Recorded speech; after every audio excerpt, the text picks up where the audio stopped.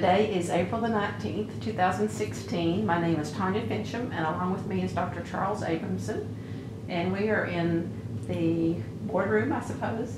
Yep, conference room. Conference room of the president of Oklahoma State University to speak with Gary Clark, who is the senior vice president and general counsel. Did I get that right? That's right. All right. Thank you for having us today. Oh, it's a pleasure to have you. Let's learn a little bit about you, beginning with when and where you were born. Okay. I was born March 4th, 1947, in a little shotgun house on the banks of Crooked Creek in Marion County, Arkansas. Crooked Creek. Yeah. I claim Flippin, that was the closest town of about 400. That's my birthplace, I guess, but it actually was out in the rural part of the state. I was delivered at home by a doctor who charged, I think it was $10 for the delivery. So things have changed a little over the years. And what did your parents do for a living? Kind of farming and a little bit of fishing and whatnot and that sort of thing. My parents were divorced when I was only a year and a half old, so my mom moved out here to Oklahoma at that time and raised me by herself for a while, and then she remarried when I was in the second grade, and we moved to a little town called Morris in Oklahoma, and that's where I really spent the rest of my high school, grade school and high school years before coming to OSU. And did you have brothers and sisters? I did. I have a sister and two brothers. So you're the oldest of them? Yes. My sister is 8 years younger, 10, and then 12 years younger, so I'm quite a bit older. Yeah, they didn't like me as a babysitter too much. A little too strict for them. I don't think I ever beat them or anything like that, but I was pretty sit in that chair and be quiet. So anyway, yeah, they probably could talk to you about quite a bit. Oh, where did you go to elementary school? Well, I guess I started out at a little grade school, Emerson in Okmulgee, and then went to Franklin in second grade, and then in third grade I went to Morris Elementary School. And then high school? High school at Morris High School. And graduated in what year? Graduated in 1965. Okay. So, the book and the movie, Whatever Happened to the Class of 1965, I'm one of them. Did you have a favorite subject? I liked pretty much. I liked school, but probably the class that made the most difference for me was what was then called vocational agriculture, now agricultural education. I liked English, I liked math, so I really did like school. Were you in FFA or 4-H? I was in FFA. I had the good fortune to be elected state FFA reporter. And serve in that capacity, which was a great experience for me. Favorite teacher? Well, Mr. Bearden, the ag teacher, and I felt like he changed my life in a very significant way, and so I decided to be an ag teacher myself. And that's how I came to OSU to study agricultural education, and got my bachelor's degree, and taught school for 1 year in Laverne, Oklahoma. Then I got drafted. I'm just telling you my life story here. That's okay? All right. Good. Well, got drafted into the Army and spent some time in the Army. It was during the Vietnam era, but I was, I guess you might say, one of the lucky people who, instead of going to Vietnam, I went to Germany. And other than me in the Army, we had a good time. My wife, I was married by then, and we got to travel throughout Europe while I was there. We did Europe on $5 a day, literally, and but really did enjoy that. And but then my job in the Army was law related, and so I decided I might want to go to law school when I got out and use a GI Bill to do that. And but to get out of the Army early, they had a program that you could get out of 6 months early if you were going to school or had seasonal employment. And so I came back and did my master's degree in the spring of '72 and summer of '72. So I got my master's degree just before starting law school. From here? From here at OSU, absolutely, yeah. Because I thought, it might not work out, but might as well be prepared.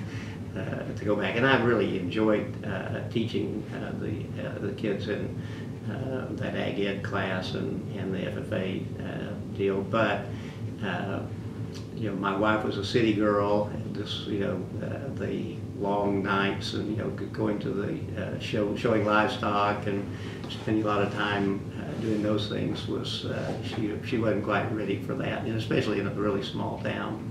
So kind of I think jointly decided that, well, you know, this was before I went into the Army, that, well, maybe this ought to be thinking about another career, but I wasn't sure what. I didn't have any idea about law school at that point, so it just was my job in the Army that was law related. Well, Morris is where, close to Okmulgee. Okmulgee. Yeah, it's about 7 miles east of Okmulgee. So when you came to OSU, Mm-hmm. did you come by yourself? Did your mother bring you and drop you? Or what?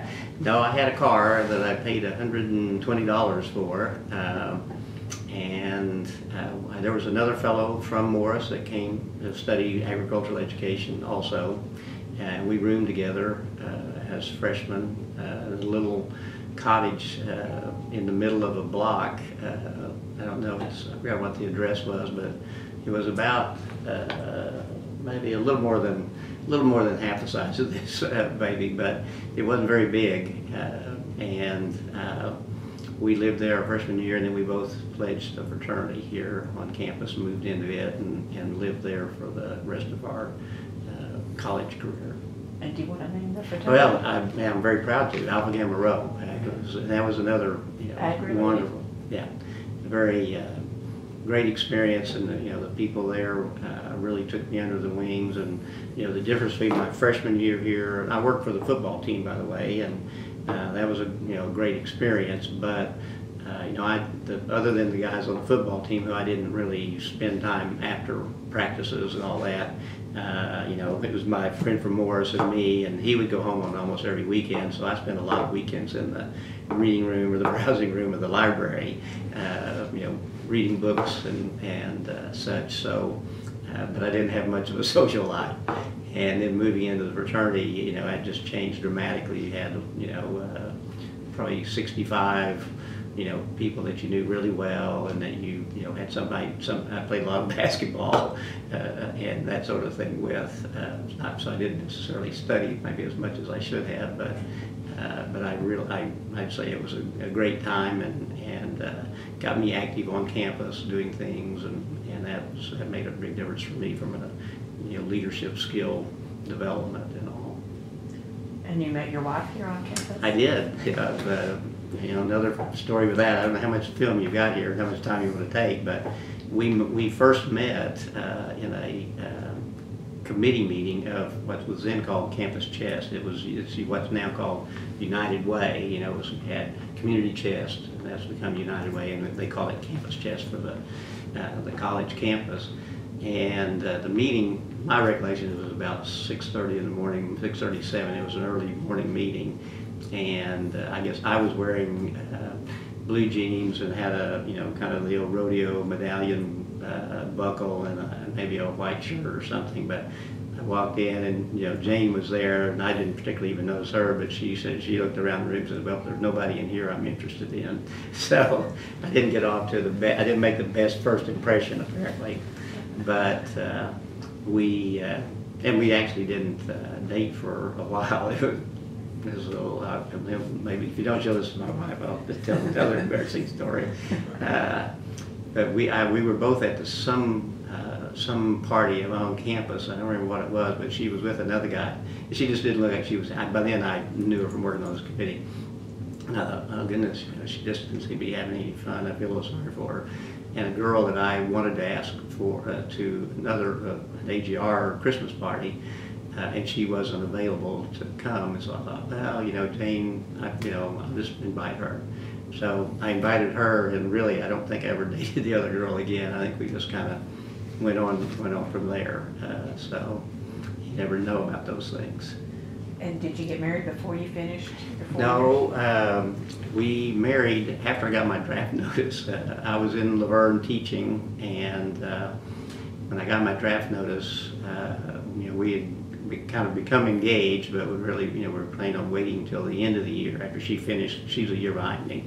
So we were planning on waiting until she graduated. But when I got my draft notice and that I was going to be going into the Army, she said, well, why don't we move up, her wedding date to January 30th. And so we did that, and she came out to Laverne, was there for, that 4 or 5 months before they let me defer my actual entry until the actually end of the school year so I could finish up the school year.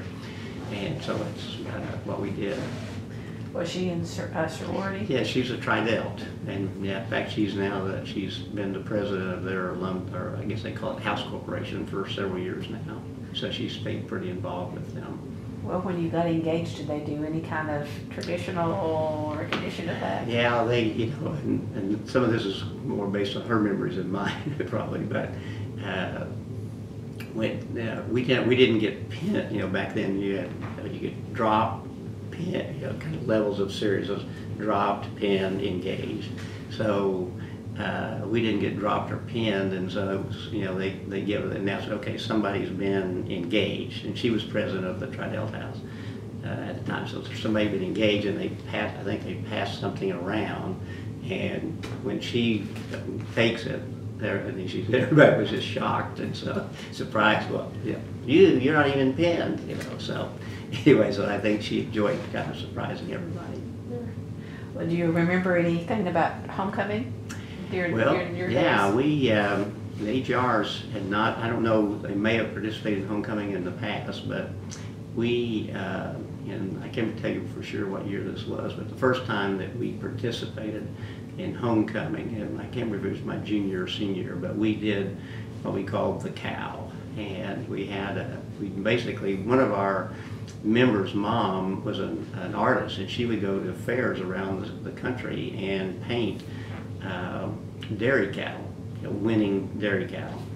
And so she gave us the plan for a scaled up cow, and we built out of wood, just 2x4s and chicken wire and all that, and set Pistol Pete under and milking, just like this, So we didn't win any of the official awards, but we got the People's Choice. We had a lot of people who came by and said, you guys should have won, you guys should have won. So we we enjoyed that. So we had a lot of fun, and really kind of started a tradition. I mean, the AGRs now are tough to beat in the homecoming, in engineering especially, but we got a lot of guys who can weld and grew up on the farm and piece things together and make them work. And so that was all a great experience.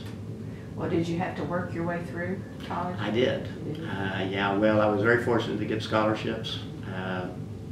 My parents, like I say, there were 3 kids at home. They really couldn't help at all, so I worked at a variety of jobs, worked at the library part of the time, and different, like I say, just different things along the way. And certainly summer jobs, and instead of going spring break, going anywhere, I'd go back home and work, finding some kind of job to do. What did you do in the library? Basically reshelf books and such. I was in the kind of the technical area, science and all that, and then also back, I remember some of the first copy machines that actually had paper instead of that old, whatever they threw fax stuff. A roll of paper, so I would clean the platen and put a roll of paper in and all that sort of thing. So got pretty good at that before I was through. Well, when you graduated, did your parents come out for the ceremony? Sure. Did they? Yeah. And where was it? Do you remember? Well, in my case, it was in Lewis Stadium, I guess they called it at the time. So we were outside, sitting there, and they just said, "Would the members of the College of Agriculture stand up? Sit down, you're graduated." So we didn't go marching across the stage like they do now. And when you came back for your master's, where did you live? 512.5 Southwest Street. I remember that.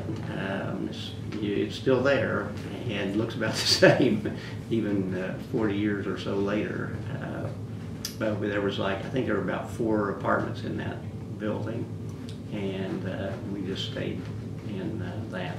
then we did also, I guess, then move to the married student housing, you know, the cinder block deals, and she said that was the nicest place we'd lived since she'd been married. So I don't know if people would say that now, but that's she felt like we made a big step up.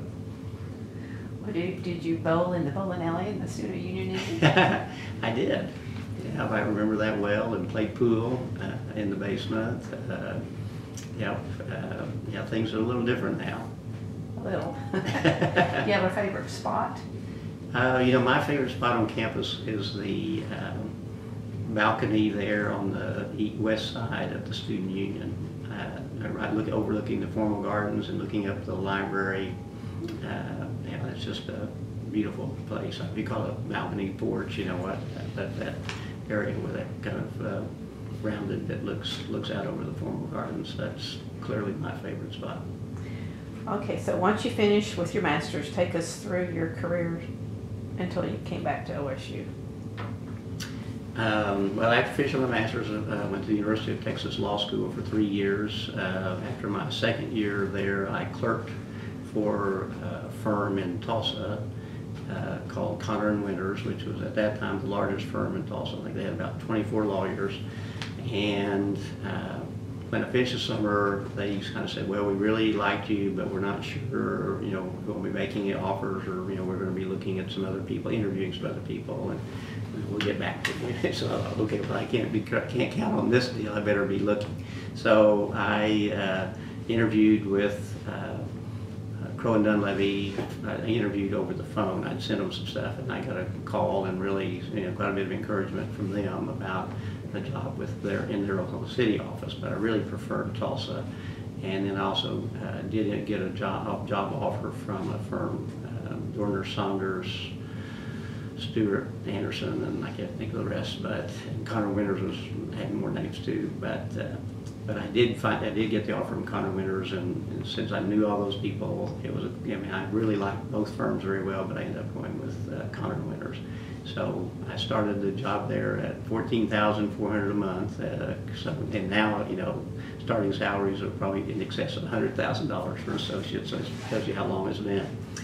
But I, and you know, started out as an associate. You know, you kind of do, you know, whatever research projects and drafting projects, everything that you need to do, and you know, as you go along, you get more responsibility. And I made partner you know, after 6 years, which was kind of the standard time.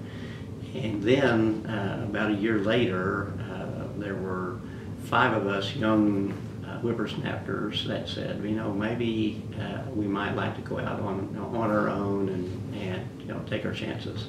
And you know, not having really any clients to count on or anything else, really.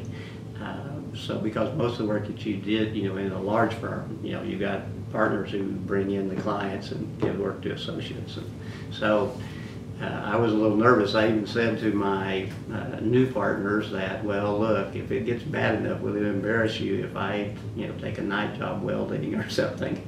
So they all said, no, that'd be fine. But it never got that bad. So, but we had our firm. You know, it was a great deal called Baker, Oster, McSpadden, Clark, and Razier, and we built that. You know, the firm kept growing. You know, very successful, and really just a jewel of a group of people. You know, lawyers, associates, all the staff. We had a great office manager who made sure we hired. You know, she would often say, you know, if we were hiring, you know, someone, primarily probably women, that she'd be interviewing for secretarial positions and that sort of thing. And she said, well, she just wasn't Baker Oster material.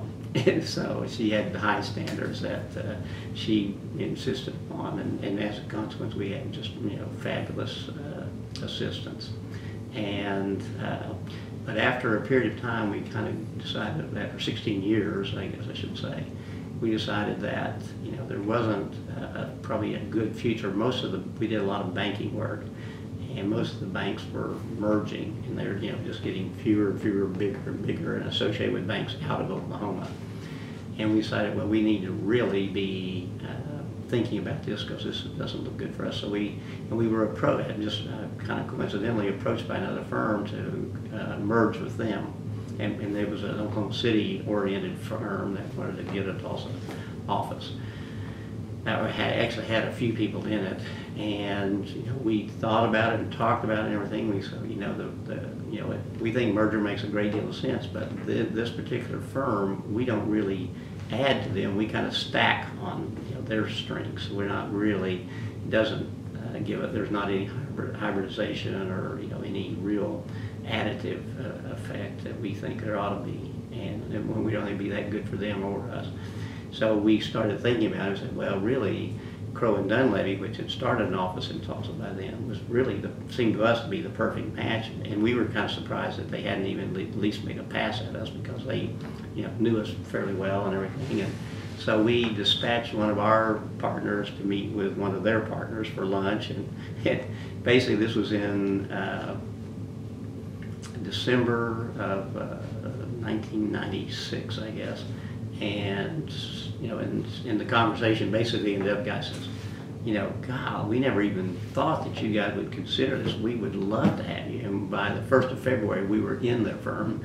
I mean, it happened that quickly. So, from 1997 until 2004, I was with them. And I primarily did, business things, estate planning primarily, probate, trust work, and that sort of thing. I've done oil and gas and other things over the course of my career. But and then in 2004, I was contacted to say, would you be interested in the general counsel position at the Oklahoma State University Foundation? And I said, well, yeah, I would be actually, because by then I hadn't mentioned this, I guess, but in 1993 I was appointed to the Board of Regents, and so I really had kind of reconnected to OSU and really felt like that this was something that I was passionate about, I guess. And so eventually in June, I started June 1st of 2004 at the OSU Foundation as Vice President General Counsel, and did that for several years until Kurt Jewell, the president, said, well, Burns Hargis is going to call you to ask if you'll come over and work with him after when he was selected to be president of OSU in December, and he couldn't start until the legislature changed the law to allow him to come early. There was a law. The law was that you had to be at least a year out of being a regent, and he had resigned from the board, I think, in July of 2007. Yeah. Anyway, so he asked if I would, and Burns called and said, would you consider that? And I said, well, let me talk to you about it. And I know in my own mind I was actually thinking, well, I don't see myself as being a bureaucrat. I enjoy what I'm doing. I mean, I really like my job and the people there at the foundation and what they were doing and all. But so I said I'd meet with Burns, but actually I think at the time I was thinking I'm going to probably say, well, gee, this is nice, but and part of it I'd seen how President Smidley had used General Goodberry, and it was primarily that he was just always with him and kind of carrying his briefcase and driving him and all that, and I just didn't feel like I could be additive by doing that. I just, just a lot of people could do that job. But Burns, we talked 2 times for probably 2.5 hours apiece, and by the end of that time I was as excited about what I thought he was going to do at OSU, and that if he thought I could help him, and how he at least expressed to me was, he needed to be out on the road, raising money, and be out, and needed somebody here to help keep things moving, and that he could kind of assign job, here, do this, do that, and get it done. And in effect be separate. And so like I say, by then I was absolutely ready to say yes, and actually if anything it's been better than I would have expected. Had your all's paths crossed before then? Just very little. I knew about him for probably 2 reasons. 3 of my partners were very active when the Penn Square Bank failure occurred in 1982, we had 3 lawyers who spent most of the time in Oklahoma City working on different problems there. And Burns was also very heavily involved representing the comptroller of the currency, I guess, but anyway, basically closing banks and, and dealing with problems with banks. So I knew, and they talked about him, what a good lawyer he was and that sort of thing. And then of course he had the program on TV, Flashpoint, that I watched, and every day as I drive to work, not every day, but I think it was on Thursdays, there was a segment with Turpin and Hargis, that they're in their band back and forth. So I felt it way like I knew him, and he didn't really know me personally. I think really probably one of the things that may have led him to call me was my involvement with the acquisition of the properties in the Athletic Village area. I did all the negotiations to acquire those properties, and I think he felt like, okay, here's somebody who can. Well, one, there were a lot of problems initially when we had a firm, an easement firm, and they were just running roughshod over people, and it was not going well. So we took them out of the equation, and I took over. And so the things calmed down, and we got it done. So I think he thought, okay, well, here's someone who can be diplomatic and be a problem solver. Now, that's just my interpretation. I don't know what his interpretation is, but that's so mine. Yeah, well, that makes me feel good anyway. I was trying to think, he was on campus the same time, or roughly the same time you were, as undergrads. Yes, almost, yeah. He was a little bit ahead of me. But you didn't know each other? We didn't know each other then. I mean, I've thought about it. I don't remember. We, obviously AGRs and Sigma News or houses are right by one another. I probably might have seen him, around campus and such, but I really don't remember that. We may have been in Blue Key together. So I honestly, and he doesn't have any recollection of me either, so I don't feel too bad. Well, at that time, the campus didn't have Phi Beta Kappa when you were there. No, it did not. And do you recall when you first got involved with that initiative? With Phi Beta Kappa? Mm-hmm. Yes. That was something Burns, when we first came to campus, I mean, that was one of his goals, was to make the effort to get a Phi Beta Kappa chapter on campus. So, the efforts had been unsuccessful in the past. We had, I don't know, you may have mentioned, and when you interviewed him, we even had a professor who would, apparently write and say OSU doesn't deserve a chapter, which is hard to imagine. To me, I don't know why I would be teaching at a university that wasn't good enough to have a Phi Beta Kappa chapter. But, and we both knew better. We had some tremendous students who, in my opinion, were robbed of the opportunity to be in Phi Beta Kappa. And even though I was an ag major, and I wasn't eligible or anything like that for Phi Beta Kappa, but I had a very high opinion of Phi Beta Kappa, and still do. I mean, it's a tremendous organization, and I'm just tickled to death that we finally got what I think OSU deserved and what these students deserve. Well, how early on had you been aware that even existed, the society itself, Phi Beta Kappa? I mean, you wouldn't have known about it probably when you were here as an undergrad. Well, I think I did, or recently, you see movies, about talk about Phi Beta Kappa and that sort of thing, and so I realized that was it's a very significant accomplishment to be selected for Phi Beta Kappa. And what was your role in particular?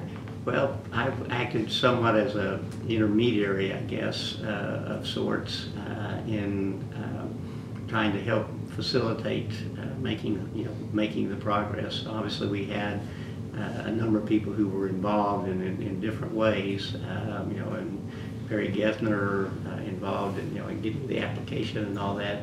Chuck and Charles had played a role there. Bob Grallman, there were a number of people who were engaged in trying to tell OSU's story, and in a way that is meaningful, and I think that did a good job. And then of course we had a group of a committee that came in and visited OSU, and so that's really when I was probably most involved, was trying to help work with helping get some of the arrangements made through, especially my assistant Melissa Meredith, who did really the legwork. I tried to help make sure that we were getting all those things done and getting some of the things printed, make sure we have all the arrangements in a way that put us in our best light, I guess, so that we wanted to be successful. You don't get a chance very often, and we were one of 3, I think, in the year we were, and I think they say that roughly about a third of those who apply are accepted, and so we felt like we'd been denied long enough, and that it's time to be successful.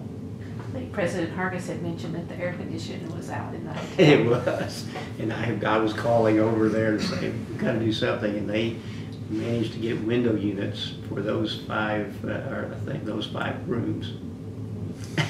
So we were willing to pull out all the stops. It was a real, a tense moment there for a bit. And if they had been turned down this time, do you think we would have gone again? Oh, I'm sure. Well, I don't remember now what they say about it, but you have to wait a while before you get another opportunity. And I think really, I don't know, it probably goes back 30 years that OSU had been applying, so it was quite a lengthy time. So, but I'm an optimist at heart, and I'm persistent too in that, I think. And we had a good story. I mean, we had, we did deserve. I mean, we should have had a chapter a long time before. We just hadn't done a good job of telling our story, in my opinion. And so, when you told the story, I mean, we were the visiting committee was very complimentary of OSU. I mean, it wasn't like, well, you guys barely scraped by. I mean, they were very complimentary of OSU and the visit and everything else. So. They didn't tell us what what they, in fact, I guess, it has to be voted on at the national triennium, so they can't tell you that you're in, but I mean, they were beaming from ear to ear when they left, and so we, certainly sent a good message. That was the first time they made it that far too, wasn't it? Just the first time. Yeah, so it was, like I say, it was all the marbles on the line. We wanted to make sure that we managed to bring it home. Well, were you in Florida when they met to decide? No, I didn't go down. Bob Grallman was there, I know, along with Barry, and certainly the president was there, and that was a big moment. But like I say, generally speaking, with the president on the road, I try to be around here so that if something comes up, I can. Either if I know in my mind, this is what Burns would do, what he'd want to do, I usually, I can have the authority to kind of say, okay, let's do this. But if it's something that I'm not real sure of, then I try to condense the information. Here's what you need to know, and what do you want to do, so that I can, with a phone call, we can get there. Well, who called and told you the news? I think it was Burns actually that sent an email that, kind of letting us know that was the good news. I'd say it wasn't a surprise really. I mean, I expected us to be successful, but it was nice to know. And there was some hooping and hollering, I'm sure. I'd say, did you do your happy dance? Yeah, if I could dance, I probably would have. But I did the equivalent anyway. Yeah, that was a big moment, and we're, or at least for my, like I said, it was something that we owed the students of OSU. I regret we can't do anything about the students who've come before and should have been in Phi Beta Kappa and didn't get that opportunity. Like I say, I think that was they were robbed of something that they shouldn't have been. But at least now we have it, and now what we try to make sure is that because we don't have that history of Phi Beta Kappa here on campus, that a lot of students don't understand, what its significance is, like we did. So right now we're in the midst of working to help recruit students who've been selected for membership to make sure they don't pass up the opportunity. So I think we have 26 out of 33 who have registered, and so we got 7 more though that we want to get signed up. Between now and when? Then? Between now and, the 22nd is when they get in the program, but we got their advisors are working. We had one student who's in China. We had to kind of get an email across. So actually, when I say 26, that was actually as of last Friday. So we may, I'm sure we're above that now. Is that about average, 25 to 30? That's the largest class we've done.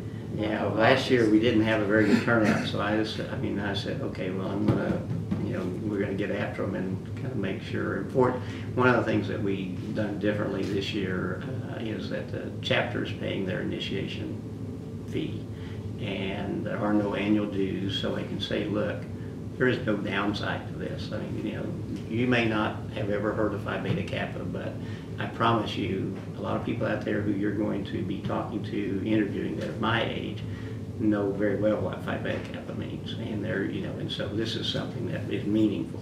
They get inundated with a lot of other offers, to join this fraternity or that sorority or, whatever, that don't really mean anything. And so they just tend to lump them all together. And so what we're trying to do is get people, the president hosted a reception at his house to invite all of them to come to talk about how important it was. And I quizzed every one of them. Every one of those guys was already registered, and so we were already good on those. But and so we're just, like I say, we're trying to finish up and make sure so that I think with a little bit of time, people are going to understand that this is like mortarboard or blue key, or this is something to wow, if you get there, that's an accomplishment. It's like the third year, maybe? Third year, yeah, this is our third class. We did have now, and again, this is because one of our regents' daughter came to, attended OSU, and I kind of encouraged her to go in, in the honors program, and and every time you talk to me, she says, "Oh, that was the greatest thing, Gary. I just really can't thank you enough for, getting her involved." But she just flowered in that program, and so we got the news that we got in the Phi Beta Kappa chapter, and we didn't get, we were installed in February of 13, and she was going to graduate in December, but she decided not to graduate, and so she could stay and be a part of the first class of Phi Beta Kappa. Isn't that interesting? But that was out, But her dad was, from Duke University and knew very well what Phi Beta Kappa was, and so she was already primed and ready, and actually changed her plans so that she could be a Phi Beta Kappa. So maybe it's the parents that need to be educated. Well, it is, and that's the problem is that I think a lot of these kids, they get this information here at school, and their parents never know about that. So, it's tempting to write a letter to the parents and say, you need to call your child and tell them to sign up. But, well, like I said, what we want to do is get the reputation established so that everybody on campus understands how significant this is, and so I think we're making good headway on that. And did they make you an honorary member? They did. They call a foundation member, and so an ag. I don't know if there are too many ag majors that are. But there were 6. When a new chapter is installed, up to 6 people can be named as foundation members, and so I was thrilled to be included among those. President Hargis was. We have a Dean Stringer, who was on the Board of Regents and been, after wanting a Phi Beta Kappa chapter here for 50 plus years, and he would have been a member. He went to Harvard Law School, a very bright guy. We had the Associate Dean for Arts and Sciences, Trish Houston, who donated some money to create an English scholarship or professorship that was helpful in our application, to show an interest in the humanities and all. So it was a great group of people. Like I say, I was flattered and probably, like I say, don't necessarily deserve it, but I was very pleased, and the certificate and the key are hanging in my office right now. That was going to be my next question. Yep, absolutely. I'd say I'm very proud of it, even though like I say, I didn't earn it in the usual way. I'm very proud to have that opportunity. Well, did you have a foreign language in your undergrad? No, I didn't. I had a foreign language, French, in high school, but so it wasn't a requirement in ag, as you might expect. We had to learn to talk barnyard, I guess, but but not any of the accepted languages. But I did. I graduated in the top percentages of the class here, and all. So academically, I would have been qualified. I didn't have arts and science. It was kind of funny. I had a humanities professor. In fact, I was just thinking about him a few days ago and wondering where he is now and what he's doing. But you know, he kept saying, "You're an ag major," because I mean, I really enjoyed reading, as I mentioned earlier, and we were lucky. At that time, they were doing selected readings from about 15 books over a semester, you know, for that introductory humanities class. And in our case, he says, well, instead of doing that, if you guys agree, I'd rather just read Dostoevsky's Crime and Punishment. And then, you know, we do the whole class, you know, on that one book. So, and you know, it was a fascinating book, I thought, and, you know, and really getting into that psychology of it all, and, you know, and kind of a detective story, and how, you know, a person's guilt can enter into it. So I remember it still very well.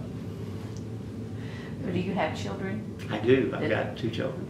Did they come to OSU? Well, one did, and one went to the University of Texas and stayed in Austin. He's been there, and then one came to OSU and is now an intensive care nurse in Tulsa. So they're not necessarily in a program that they could get into Phi Beta Kappa? No, my son was, he actually ended up getting, I guess he would have been an arts and letters type graduate. He was a geography, but it was really for city planning type of things. And he works for the city of Austin now. So, yeah, so anyway, they were, yeah, like I say, my daughter was a biological sciences major here at OSU, and so it could have been, I guess, I don't know that she had the foreign language requirements. I just don't remember now.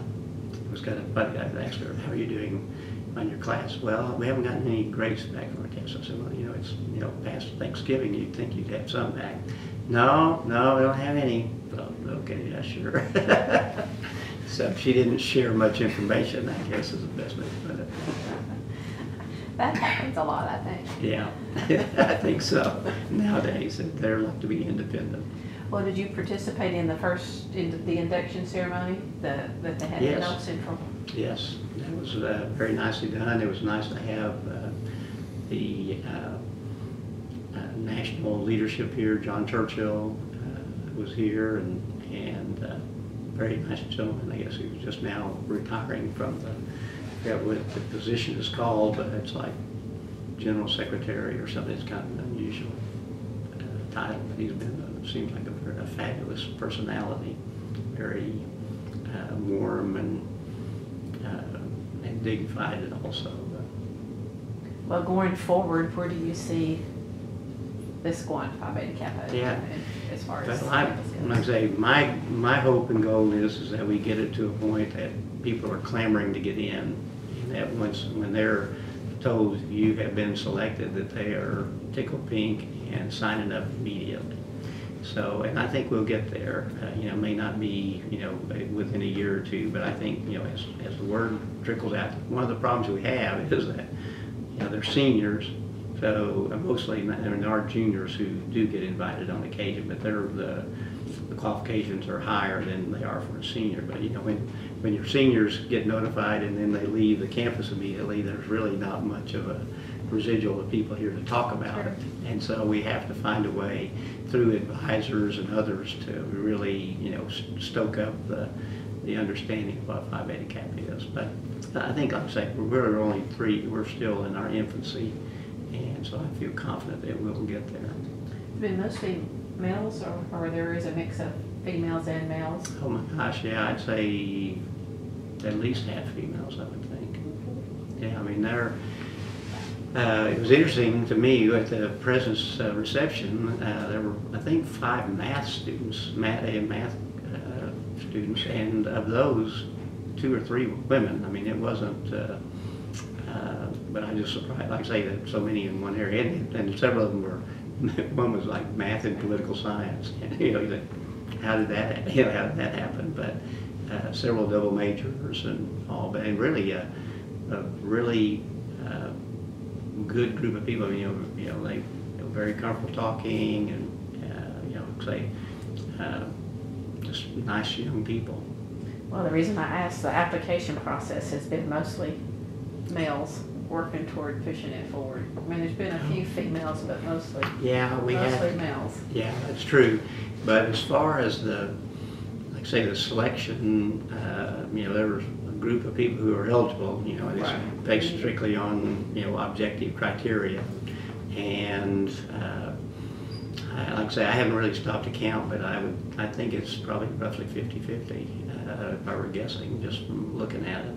And you know, it's like some areas, you know, in the med, you know, we've got something like 80-some% of women, you know, now. So you really can't tell anymore kind of what people are going to be, you know, what their interests are. And so yeah, I don't see that as being really an issue at all. Did they show you the secret handshake? They probably did, but I don't remember it. It's actually on the website. So it's not so secret. How secret it is. But it's not the one that I was taught at Boston University. Oh, is that right? Yeah. Because I give the speech at the commencement ceremony, so I won't this year. I won't be here. And in that speech, it actually is mentioned the secret handshake, but it's not the secret handshake that I learned at Boston University. So it's changed. It's changed. Yeah. So maybe we should have our own secret handshake. Yeah, that's right. Kind of do add some extra things in or something. Yeah. Well, I haven't had to give the secret handshake, so I guess I'm okay so far. Well, I just wanted to comment that I think it's rare that upper administration is really hoping in this effort, and I don't think you see that in most colleges and universities. So I want to personally thank you. Oh. Because I believe you made phone calls. Oh yeah. I've written emails and phone calls. I even ran one guy down. I was at the Arts and Science banquet the other night, and one of the students who hadn't signed up yet was being honored, had been honored. So I saw him, and I tried to call him and unsuccessfully. So I went over to his table and called him and said, "Hey, you know, I've been trying to get a hold of you, and we need to get you signed up." And so, and he did sign up the next, you know, before the next morning. In fact, sent me an email to. I've sent him. Yeah, I said, just in case you can't find the other emails here, I'll send you one. And then he called next morning or not called, but responded by email saying that he had registered. So, like I say, we'll track them down wherever we can. And like I say, right now, I'm working through Amy Martindale, who was I guess she sort of supervises the advisors in the arts and sciences. And so I enlisted her help to get the advisors for each of the 7 people who hadn't signed it. Well, actually 6, because I talked to new Lisa Mantini in math, so I called her about this student. That's the one who's the reason he hadn't gotten hold of him was he's in China. So she said, but I'll get in touch with him and I'll make sure he gets signed up. So so there were 6 others, and so Amy was getting in touch with all those advisors so that, you know, they could contact them and say, hey, this is for real, you need to sign up. Personal touch. Yeah, so we'll track them down. Is there a minimum that you have to have in order to keep the chapter? I don't think that's true. I gather from I can't remember now, Perry Gethner, who's our president of the chapter, says that that nationally there is less, you know, there's not 100% acceptance, and that's not unusual. And he didn't talk about what percentage is, but again, I think it's that, you know, people don't have the same value, don't value it the same as my generation, and so that's probably part of it. Well, is it just one semester a year, or do you look at like those who graduated in the summer and the fall? Or is it just the ones that are graduated in June? Yeah, well, I guess if they're a senior, so if they were going to be graduating, say, that next December, they could be considered this time, I think. And the, you know, the eligibility criteria, I think they run that, you know, by computer, you know, say, okay, give us all the people who fit these criteria.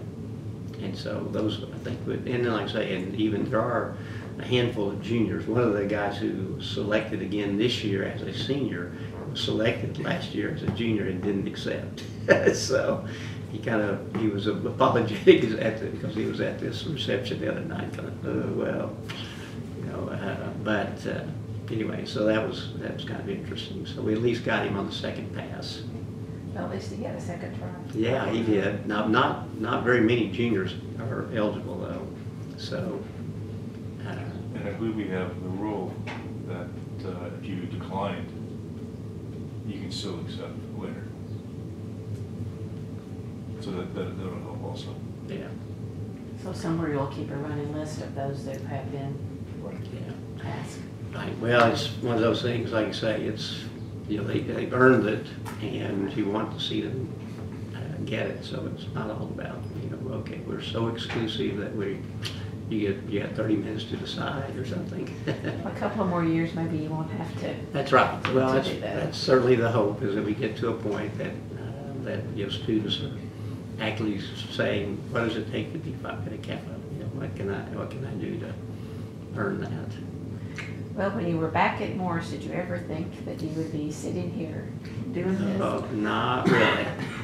Thought I'd be an ag teacher somewhere. So Driving a tractor on the weekends? probably, yeah. And yeah, I certainly would have been fine with me. As I said, you know, my ag teacher changed my life and changed the lives of a number of other people, and so, you know, that there's no amount of money that can take place of that. You know, I'd say I will never be able to fully express, you know, how strongly I feel about my ag teacher. I mean, he was terrific. He took us all over the countryside, you know, did everything he could to help us be successful. And so that was, like I say, I thought, gee, you know, even if you did it for just one person, and I don't know that I did. I had some good students. One of them, one of the guys when I did my student teaching is now in charge of the FFA program for the state. Another one was an ag teacher here in Stillwater for a number of years, Billy Foote. And Brad Ashball, another student, was an ag teacher.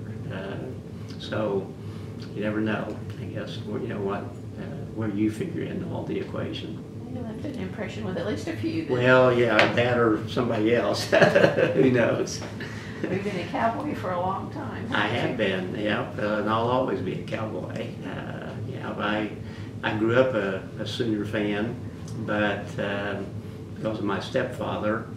But when I came to OSU, you know, it was, I went 180 degrees. And fortunately, the 2 years that I worked for the football team, we beat OU. And so when the first time I, you know, just got just an index card, and I did as, you know, just as big letters as I could, wrote 17-16 and sent it to him. And then the next year we beat him again. It was 15-14, and so I sent that to him. Unfortunately, the next year was like 42-7 or something, and I got one.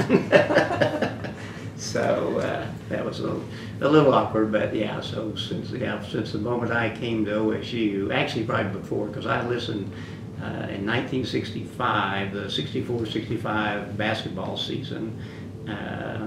OSU won the Big 8 championship regular season. I don't think they had a tournament back then, but I would listen to after I'd kind of decided to come to OSU, I listened to their games and, you know, followed them on the radio. And so I guess that's when I was probably my first time of being an OSU fan anyway. And did you go to games when you got here? I did. Football and basketball? Pretty much everything, yeah. Even wrestling. Yeah. In fact, I didn't know what college style wrestling was until coming to OSU. I don't know, you're too young to remember Gorgeous George. Charles may remember him, but anyway, he was, you know, professional wrestler, and, you know, all that fake stuff. And so I wasn't really all that interested in wrestling, but Gorgeous George. Yeah, He was Gorgeous George. yeah. He'd be very flamboyant. His costume. Oh yeah, very flamboyant. That cape. Yeah, yeah. You'd have to see it to believe it. But anyway, so yeah. Wrestling. I don't know. I guess I didn't really track or tennis or some of those things or golf, but those sports and baseball. I guess there was 4 sports that I. And then you were on the intramural teams for your. Oh yeah. That was always basketball. fun. Yeah, like I say. It's a little embarrassing to admit, but I'd probably spend on Saturdays probably 8 hours a Saturday playing basketball. Most Saturdays. So. And your homework was done by then, wasn't it? Yeah, like I say, I was a good student, and so I didn't have to work at it really too hard. But so I played a lot of basketball, and I was president of the TV club. So those are the things that my fraternity brothers still kid me about. And were you in ROTC? No, I was when I was here as a freshman. That was the first year that ROTC was not required of freshman men, and so I was, in my mind at least, I didn't see the military as a career, and Was PE required? PE was required, but as a football, and, the practice time counted as PE for me, so I got an A for 1 hour of PE for that. So yeah, if you didn't take ROTC, you had to take PE. Swimming and such? Yeah, swimming, bowling, they had a number of different things, archery. I did that, and then I did a wrestling class, and so I can't remember now. I think maybe only the first 2 years or something that you had to do it. But anyway, I was able to get through the PE stuff. Okay. Do you have a favorite memory from that time period? Real close. Well, let's see. Besides meeting your wife? Yeah, I say that's I always got to go first. But see, that first time we met, I mean, I didn't even see her. I didn't notice her, but I guess from our first date. But I guess really the experience in the fraternity. It's hard to pick one thing out. It's really more just the complex web of it all, and the friends. I mean, I have friends that I have. I mean, that I do things with today. I mean, we had one of the guys in my class for dinner at the chef series last week. So it's just like seeing somebody just 5 minutes ago, and it's all just so close. And there's guys that I go to the NCAA wrestling tournament with that from that year back then. So we're you really do connect for life, and that's all very positive. I mean, if you just picking one moment, I mean, I guess it'd probably be one little short period of time was when we did a goal line stand against OU here in 1966, 67. In 1967. Think about this. So, yeah, no, it would have been 1966. In the fall of '66, we beat OU 15-14, and we had a 4-play goal line stand to keep them from scoring. They were on the goal line, which is just like 1 or 2 yards, and 4 times in a row we stopped their running back and won the game. So I was down there because I worked for the team. I could go. I went all the way down to the goal line and was standing there cheering and everything, and then jumping up and down and all that. So yeah, that was a pretty exciting moment. You remember that pretty clearly. I do very clearly. Yeah. So in terms of just a single memory, that might be it. But it probably, like I say, but the whole experience was probably the best memory I guess I have. It's just that having such good friends and people who supported you, that you could have fun with, that you respect, admire, all of those things. All of those things came in handy for the application too, then, right? Yeah, that's true. Back around to Phi Beta Yeah. Kappa. Do you think that you happen to have that email from President Hargis On when you found out that we were approved as a judge? You know, I may not have it, but let me look and see. I think it was an email. I won't swear to that, but let me. There was an email, and I think it was from him. But let me look back and see. I know about when that was. That was in August of 2012, wasn't it? I think so. Yeah. So I might have things that far back. I don't. The historians asking. Right, the historian. Right. Yeah. Historian. I understand. Sure. Well, let me look and see. I'll check, Charles. Anything else? I think that's it. I've kind Thank you of very much. talked you guys' ears off. I'm sorry. No, you've been great, thank you. Yeah. Well, it's kind of nice to go tripping down memory lane. Sure. And go Pokes. Go folks is right.